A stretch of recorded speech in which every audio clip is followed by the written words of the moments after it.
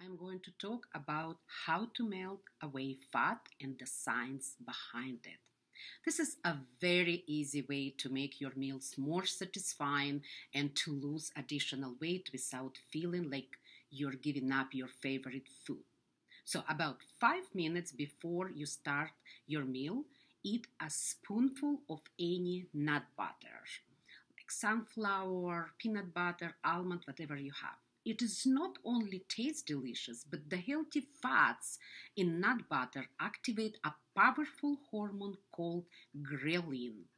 Ghrelin, also known as the hunger hormone, it tells your body loud and clear that it should feel full and satisfied. So, couple of things will happen.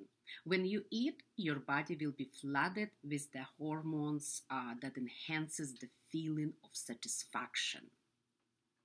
And you will feel, of course, full, eat less, and lose weight without depriving and starving yourself. So easy, right?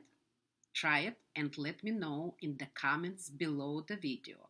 And don't forget to subscribe to my newsletter and get my 24 hours choosing challenge free for today. You find the link for the challenge below the video you're watching.